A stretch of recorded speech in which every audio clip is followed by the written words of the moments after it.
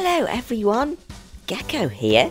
I love vehicles, and today we're going to be meeting loads of emergency vehicles. Emergency vehicles are there to save people who are hurt or who need some help. Let's learn all about them and the brave people who drive these vehicles. First, let's meet an amazing fire truck. Fire trucks are used all over the world to help firefighters put out fires and rescue people who are trapped in hard-to-reach places. We're going to meet two different fire trucks today, and we get to meet the brilliant crew members of Lim Fire Station. These amazing fire trucks and firefighters are experts at, you guessed it, putting out fires. They use these super long wiggly hoses, a bit like what we see in the garden, but super powerful. And look, they even have special masks that protect them from the heat. This is Jay, and he's the watch manager, which is what they call the leader of the team. Firefighter Hill, door number 4. Also, I'd like to welcome Gecko, who's going to learn to be a firefighter for the day. Thanks for having me, White Watch. Well, look who's here. Blue and Green Mechanical have come to learn about fire trucks too. Make sure you two stay out of trouble, please. This is Laura and Ellen. They're both firefighters in White Watch.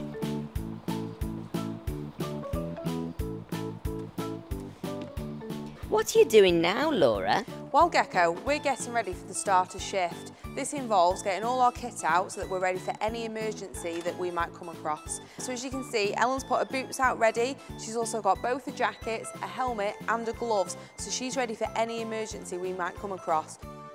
Speed is always of the essence, so it's important that it's all laid out properly. Everyone, meet Andy. He's the driver of the fire truck. He's making sure everything is okay for the next emergency call-out. But what is an emergency call-out? Well, that's when people ring up and tell the firefighters they need help. And remember, it's very important to check that the truck's lights are working properly.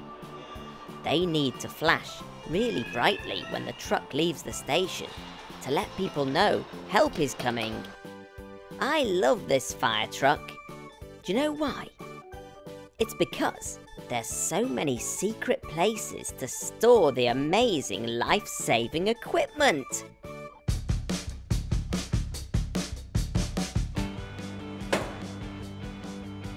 Look, Ellen and Laura are checking the hydraulic cutting equipment. These are like a big pair of scissors, but instead of cutting through paper, they cut through metal.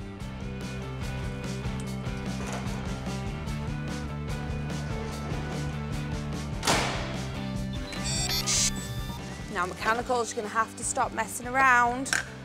This isn't a place for messing about, guys. We don't want to end up rescuing you, do we? Once Andy and the gang have checked that the truck is okay, Laura and Ellen need to make sure their breathing apparatus works safely. This is what they use when it gets really smoky inside a building that's on fire.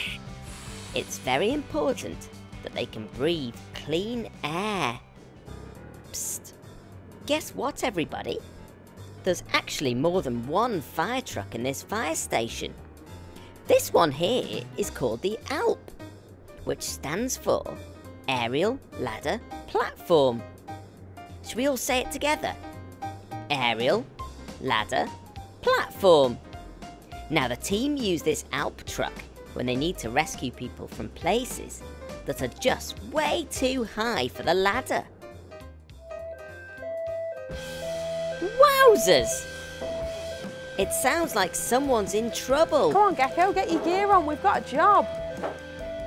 That's one of those emergency calls that we talked about a minute ago. Remember?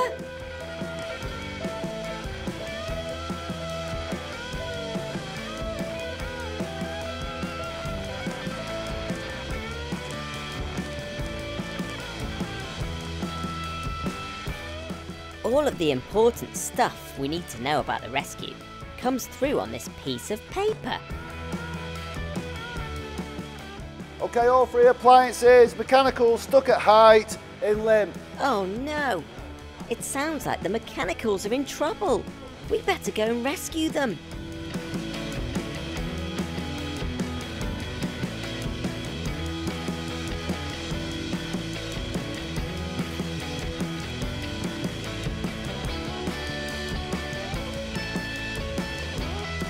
Now that we've got our kit on, it's time to move out.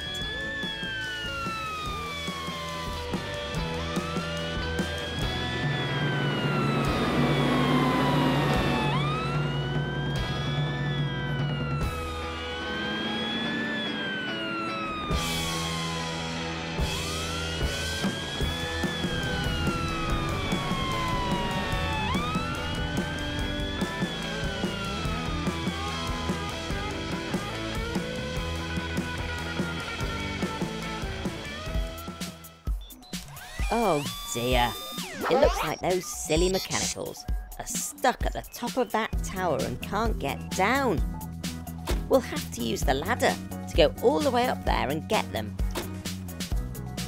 Look at this amazing teamwork. The crew all work together to get this ladder up as quickly and as safely as possible.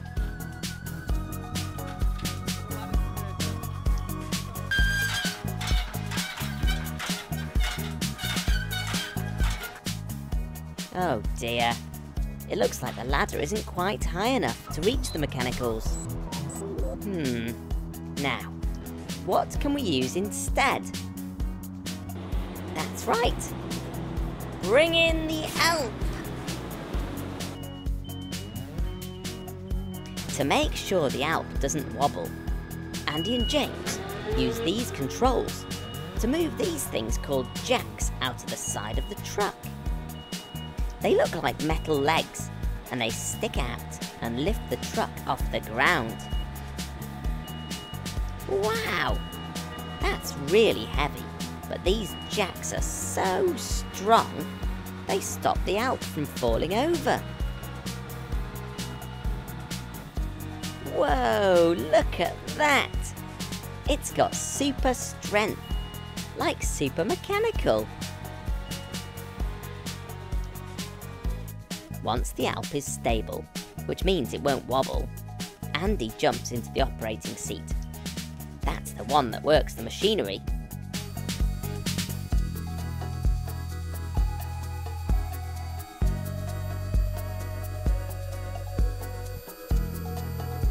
James is so brave. Look, he's going up in the cage to rescue the mechanicals. Now, because he's going up very high, he clips himself on using this harness, so he can't fall off.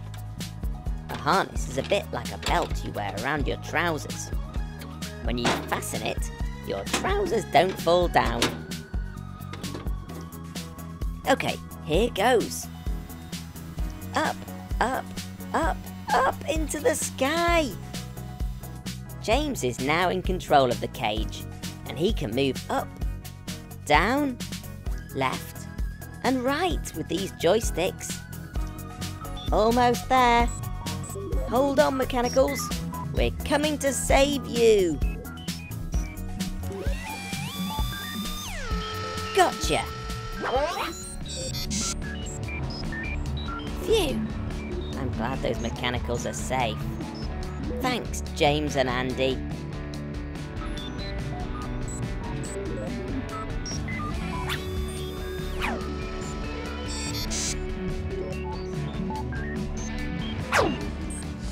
Okay, mechanicals, I hope you learnt your lesson there.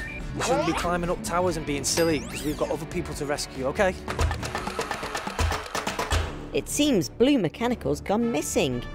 But luckily for us, the brilliant Cheshire Police Force are going to help us find him. Police officers are very brave, and their job is to keep everyone safe and sound. This is Scott. He's a police officer, and he's going to be driving us around today in this amazing police car. Hey Gecko, when did you last see Blue? I haven't seen him for a few hours now. I'm really worried. Hop in, Gecko, and we'll radio the control room to see if they've had any sightings of him. Scott can use his police radio to talk to other officers when they're far apart. There's a whole team of people behind the scenes who are there to help Scott do his job. Control from Hotel Tango. Have you had any sightings of Blue Mechanical? He's gone missing. Yes, we've had a report of him. Sending you his location now. Over. Phew! That sounds like good news. I do hope Blue is all right. Before we set off, Scott presses this button to turn the flashing lights and siren on. And away we go.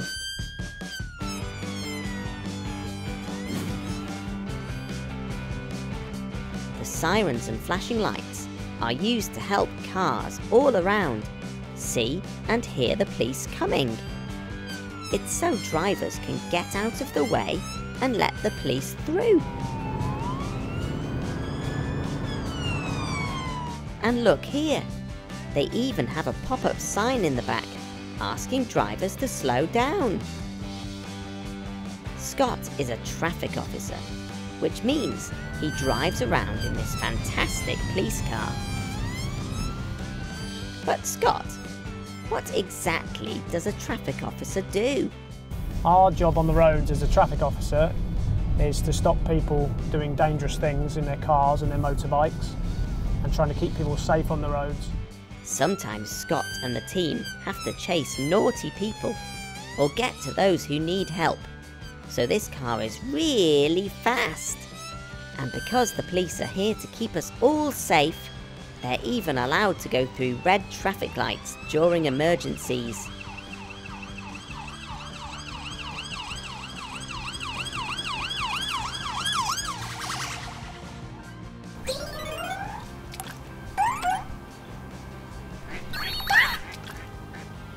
Look, there he is.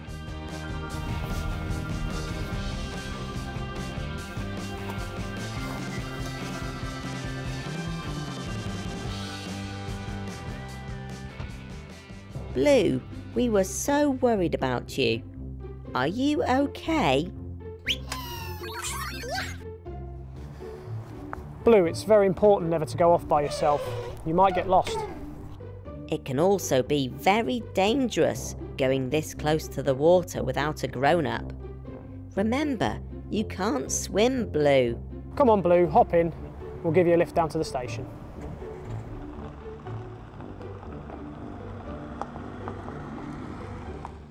Thank goodness Blue's safe. These amazing cars that helped us find Blue take a lot of looking after too. When we get back to the station, let's head round to the maintenance unit and take a look. A maintenance unit is a bit like Gecko's garage, but this one just looks after police cars. What do you think, Blue? Pretty cool, huh? Now stay out of trouble whilst I have a look around.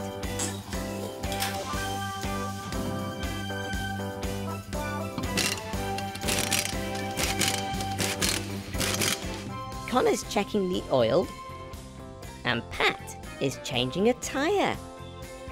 It's important to keep the oil topped up in a car, as it makes things slimy and wet, but not in a horrible gooey way, as it actually helps. See, if things start to go dry, like when we have a sore throat, then lots of engine parts become damaged, and then these ace cars won't work properly. This is Tim, and he's a mechanic here at the police car maintenance unit.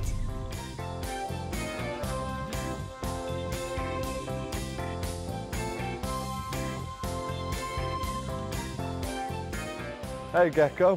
What are you doing today, Tim? We'll check this vehicle over to make sure it's safe to drive. We'll start by doing the lights. Right, Tim, you've got some lights out. Okay, we better fix them.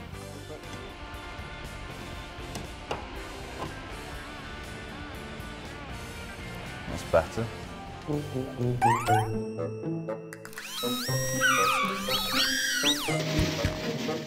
Ouch! Blue, are you okay?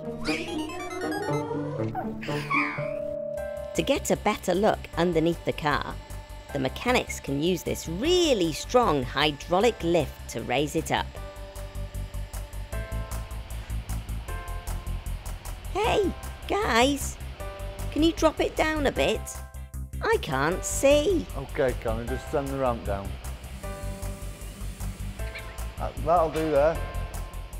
Look, underneath you can see the exhaust system, which is how the car controls lots of things, like how noisy it is and how much fuel it uses.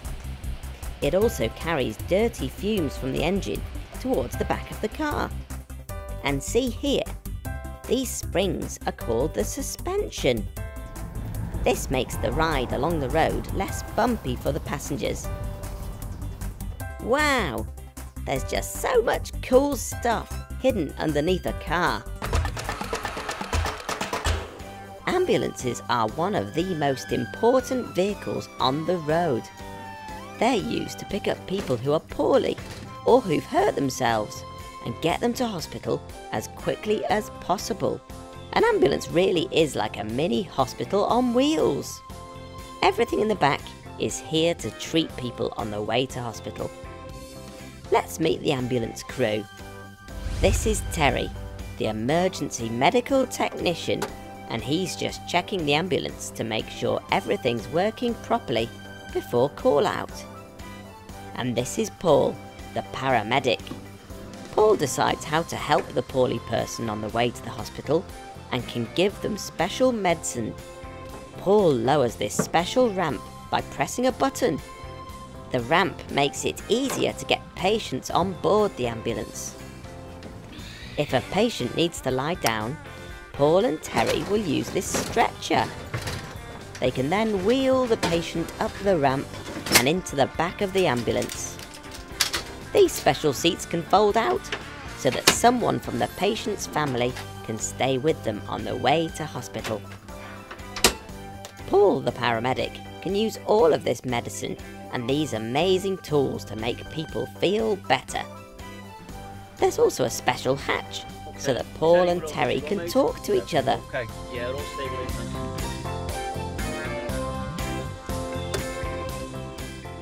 Over the radio, the crew have received a real call out. It's time to go to work. When a call comes in, it's time for Paul and Terry to turn the lights on and drive quickly to their patient. That means they're even allowed to drive through red lights.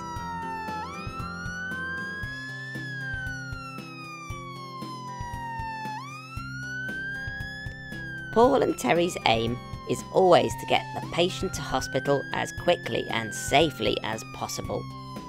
The crew and their vehicles work really, really hard, with these ambulances doing hundreds of miles a day. This also means that sometimes things can break. But luckily, a garage has been built specially for fixing ambulances. Have you ever seen so many ambulances in one place? The expert mechanics in this amazing workshop can fix around 25 ambulances a day. Hey, what was that? Blue Mechanical! How on earth did you get in here? You better stay out of trouble. It looks like there's something wrong with one of the flashing lights on this ambulance. So it's up to Tim the mechanic to fix the problem. There. That's better. Good as new. We can't have an ambulance without flashing lights, can we? After travelling hundreds of miles, ambulances can also get very dirty, so this is where they're given a good wash. Blue Mechanical, You better watch you don't get wet. Uh-oh, too late. I'm here at the Hoylake Lifeboat Station, where I'm going to go sailing on this huge lifeboat behind me. Lifeboats are very important boats because they are life-saving boats. They rescue people who are in trouble out at sea. And look, this massive tractor is used to take the boat down to the beach and launch it into the sea. Just look at those caterpillar tracks. But the lifeboat wouldn't be any use without the amazing crew that sail her and look after her.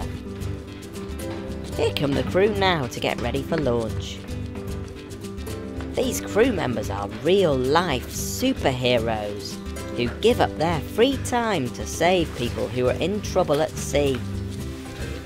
Today they're doing a training exercise. Look at the lifeboat coming out of the station now. The tractor is pushing it out of the station and down the ramp to the beach. Those caterpillar tracks are perfect for travelling along the sandy, muddy beach.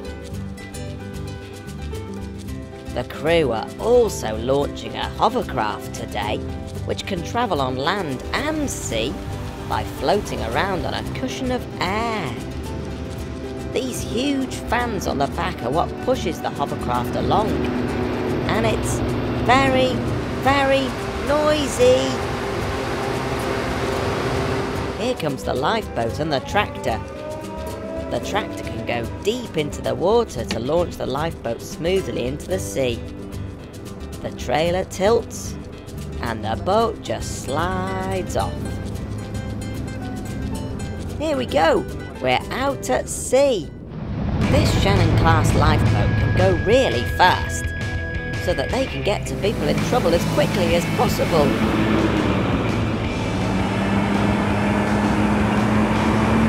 This is Andy. He's the coxswain, which means he's in charge of the lifeboat today. And this is Matt, the deputy coxswain and driver of the boat. What are you doing now, Andy? Now we're going to do a man overboard exercise. What will happen is one of our guys will go in the water now, and then we'll pick them up. This brave member of the crew has volunteered to get in the cold water so that the rest of the crew can practice how to pull somebody out again. On the boat!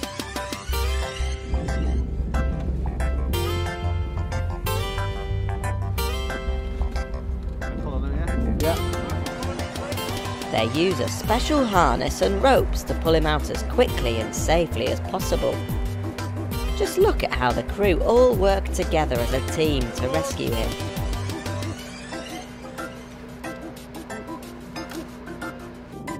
Do you want to have a look inside the lifeboat? Come on, Andy's going to give us a quick tour. So the first seat we come to is a crew seat or a doctor's seat. So if we have to take a doctor out, the doctor would sit there. Then we've got Alistair sitting here. He's the navigator today, so he's keeping us safe and in deep water. As we come further back, we've got the coxswain's seat. So the coxswain sits in the middle of the boat and he's able to look at everything that's going on around the boat.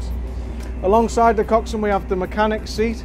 He's looking after the engines and he has all the controls he needs for operating anything we need during the journey out to rescue someone. We've got the radar seat. The radar is a great piece of equipment. The radar will see in the dark or it'll see through fog when we can't see anything. And then we have the helmsman's seat. This is where the lifeboat's driven from. At the minute there's no one sitting in here because the lifeboat's getting driven from on deck. Thanks for the tour, Andy. The tractor's waiting for us on the beach, ready to tow the boat back up to the station. Whoa, Matt, we're about to hit the beach. You better slow down. Matt. Oh. We're okay. I see. that was supposed to happen. The lifeboat's very strong and it's designed to hit the beach at speed.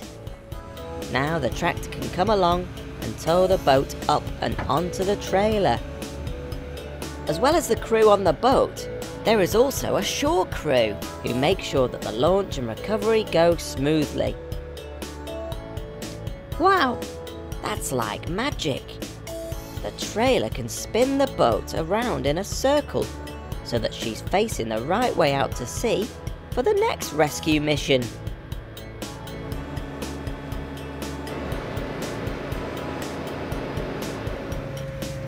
A long day at sea, now it's time to head back.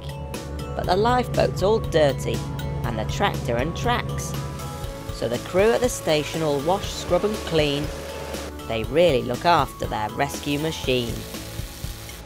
It's very important to look after the boat so that she works for a long, long time.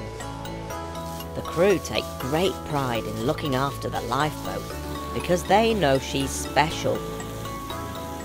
The crew are members of the RNLI, which is a charity where kind people donate money to buy equipment, like this beautiful boat. And it's these brave volunteers who go out and rescue people.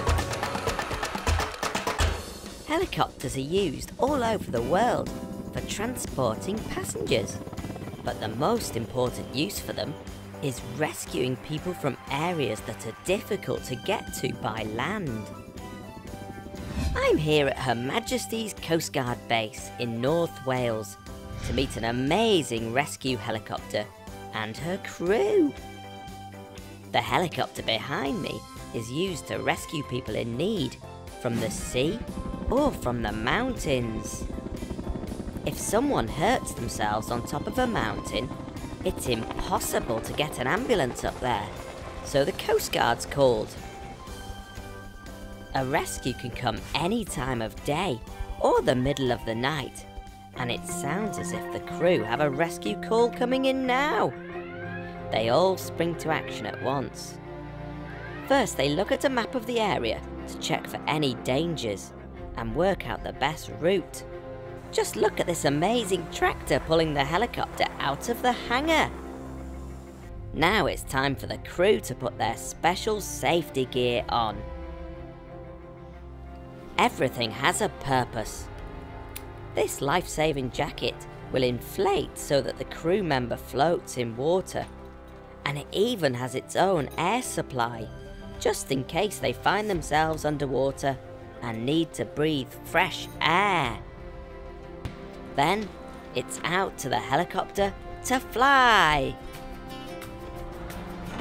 On board are pilot Mike, Captain Kate, John the winch operator, and Tomo the winch man. It's Tomo's job to get lowered out of the helicopter to rescue someone on the ground. After a few safety checks, it's time for takeoff. This whole process, from call to flight, takes the crew under 15 minutes. Engines start. Look at how fast those rotors can turn. The rotors chop through the air and make everything around them very windy. Whoa, I can hardly stay on my feet. Red Mechanical, let's use your super slow motion camera to see just how many times those rotors are turning. I love using Gecko super slow-mo, mainly because it just looks cool. But look, a helicopter's rotor blades can spin 10 times per second. Oh dear, are you okay, Red Mechanical? As the rotors spin faster, the helicopter lifts off the ground and flies into the air. Captain Kate controls the helicopter by pointing the rotor blades in the direction she wants the helicopter to fly. Today the crew are practicing their winching skills using a dummy instead of a real person. The pilots skillfully hover over the area just above where the dummy is. Tomo clips himself to the winch, and John carefully lowers him down. Tomo would then check how poorly the person on the ground is, before winching both of them back up to the helicopters safely. Nicely done, team. Back at base, the engineers are always on hand to make sure the helicopters are in the best working order and ready to fly. Safety is the most important thing, and these engineers are the best in the business. It's a real team effort keeping these amazing helicopters flying and rescuing people in need. This is Tom and Kev. Tom's a pilot and Kev is a winch operator. They're going to give us a quick tour inside the helicopter. Welcome everyone to the S-92 Search and Rescue Helicopter. First and foremost, very importantly, we've got two large winches here. And these winches have got two strops, and the idea of this is we can lower these down to people in the water or on a mountain and pick them up and take them to safety. So let's look inside now in the aircraft itself. And as you can see, as you come into this helicopter, it's a large space. Here we've got a camera which we use when we're searching for people. This can pick up people on the water, on the mountainside. So when we've picked up our patient, which we've taken off the hoist, we bring them into the aircraft itself, and we can put them onto our stretcher. And they may well be in the stretcher, but this is a lovely area for us to work on them and make them feel comfortable in the aircraft, and we can give them medical treatment if they require it. Once we get to the hospital, we need to get our patient out of the aircraft safely, and the best way we can do that is we lead them and lift them off here, down through the ramp itself, off the aircraft, into the hospital where they can be looked after. Okay, this is the cockpit of the helicopter. There are two pilots. One sits here in this chair and the other one sits on the other side. These are the controls to fly the helicopter. This one moves the helicopter forwards and backwards, and this one moves it up and down, and then there's two pedals down on the floor as well, and that keeps the helicopter straight. We've got two engines and they're controlled on these screens, and then we've got a map in the middle to see where we're going. I'm here at Wigston Fire Station to meet a vehicle that's a really big deal.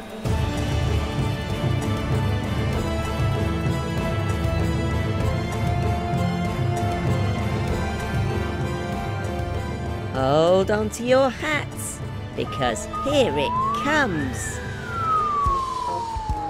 Woohoo! That is the cutest fire engine I've ever seen.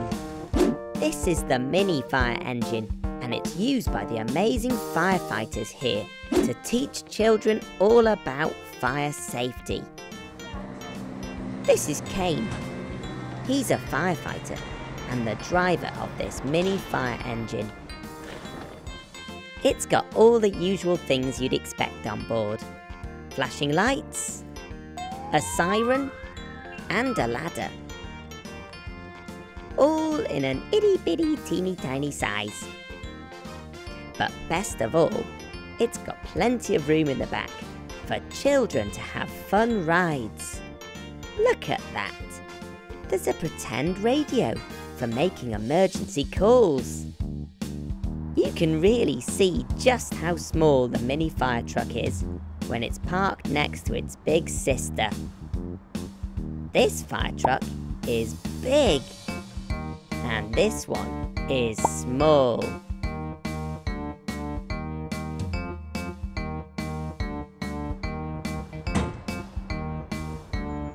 Hey Gecko, want to go for a ride? I thought you'd never ask. Yes, please.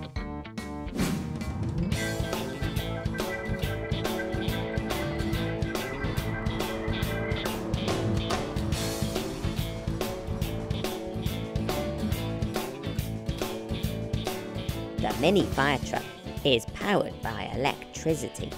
That means it's got a big battery on board that can be charged overnight.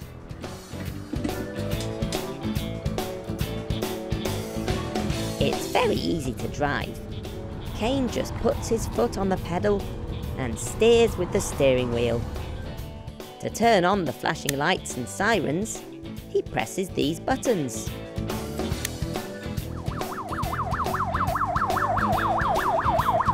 Woohoo! We've arrived at the park.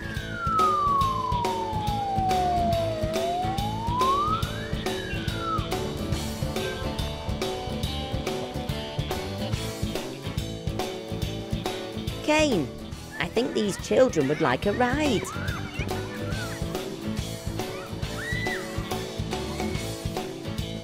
That's it. Get your special firefighting kit on. Jump aboard. Wow, we can fit loads of children in the back and even one in the front next to Kane. We'll make sure we've got the seatbelts on.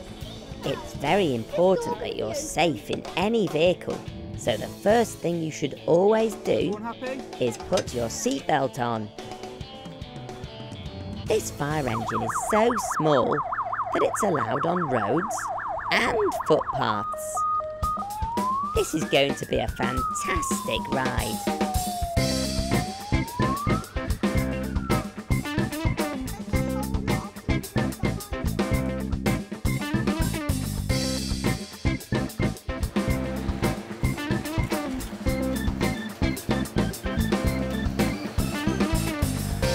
Wave hello to everyone.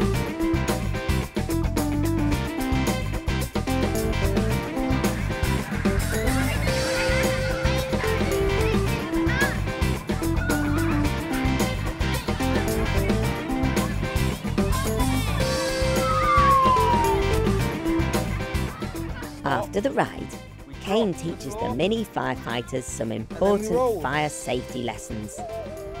This one's called Stop, Drop and Roll. Fire is very dangerous, and if there's ever any fire on your clothes, you should stop, drop to the floor, cover your face and roll around. I'm back at the Hoylake Lifeboat Station with the RNLI to learn all about their amazing hovercraft. I can't wait to meet the crew and get stuck in. A hovercraft is an amphibious vehicle. Do you know what amphibious means? It means something that can go on land and in the water.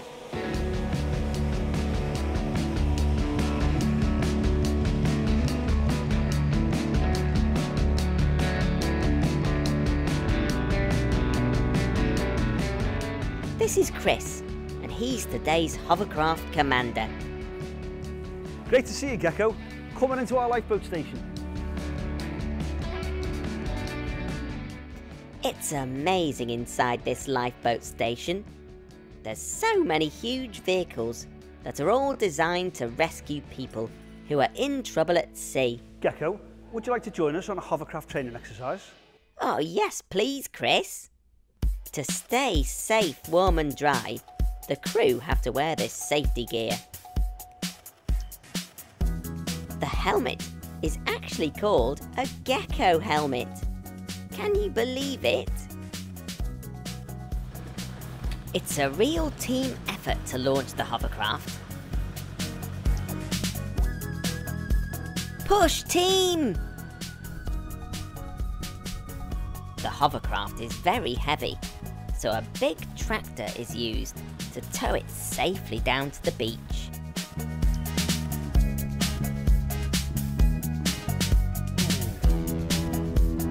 Then, it's all hands on deck to unclip the hovercraft from the trailer and pump up the inflatable sponsons which help the hovercraft float on water. Then the pilot uses the engine to glide back onto the beach. Hooray! Wow, look at all of these levers and switches. It all looks very complicated. Nick is the pilot, and it's his job to fly the hovercraft. To start the engine, Nick turns this key. We can't see them, but underneath the hovercraft are 2 fans, which blow air downwards. This fills the skirt with air, making the hovercraft lift off the ground. Wowzers trousers! The big fans at the back are called the thrust propellers, and these push the hovercraft forwards. When Nick moves this lever, the rudders at the back move. It's these rudders that steer the hovercraft left and right.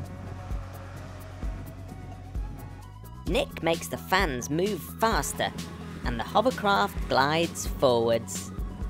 Woo, that is amazing!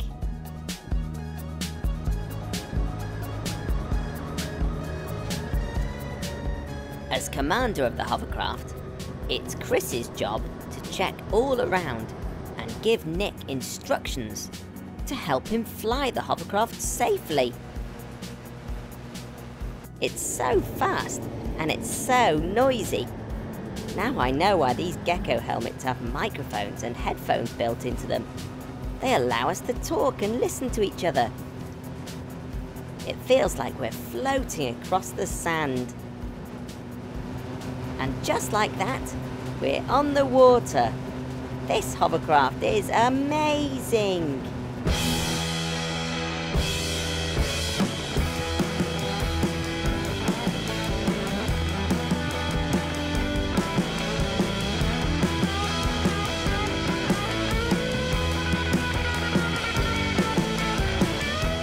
It's now time for me to hop off and let the crew do their training exercise.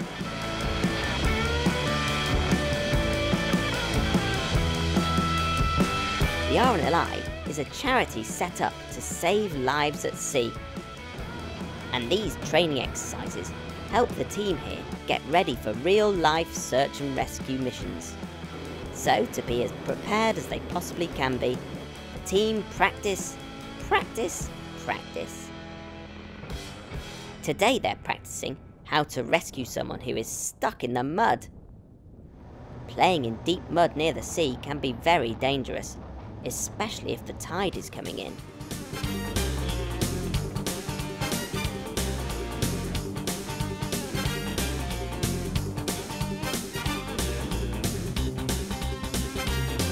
Now that's what I call getting stuck in.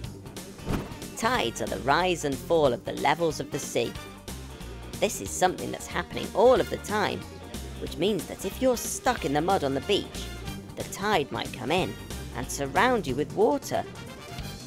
It's very important to respect the water and make sure you check when the tide is coming in, to make sure you're safe when you're at the beach. Well done, team. Another successful training mission.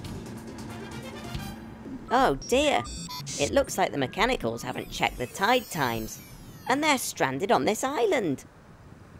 It looks like there's a storm coming too. Luckily, the hovercraft is the perfect rescue vehicle.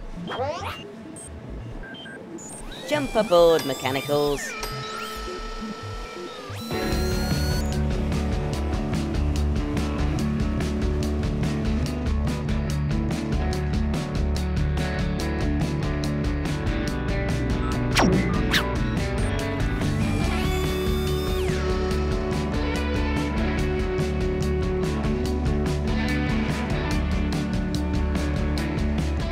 Look how muddy the hovercraft is. All that whizzing about in the sand and sea is dirty work. Every time the hovercraft is called into action, the RNLI crew take great care to make sure it's cleaned up and ready to be used again. Here in the nice dry lifeboat station is the perfect place for the hovercraft to sleep for the night. I've loved learning all about these amazing emergency vehicles today. Thanks very much to everyone for showing us around. You can watch more videos from me by tapping here, and subscribe to my channel by tapping here. I'll see you again soon. Bye!